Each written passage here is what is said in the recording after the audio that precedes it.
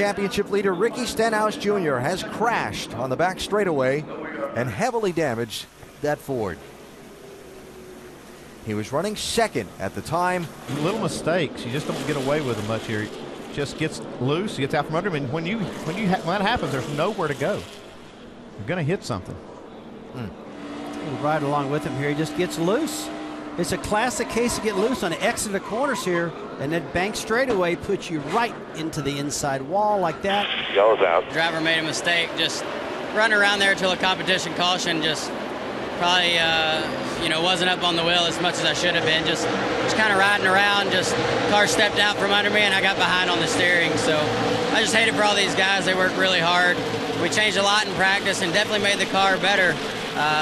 We just wish we could perform a little bit better for the Cargill guys, but we'll be back.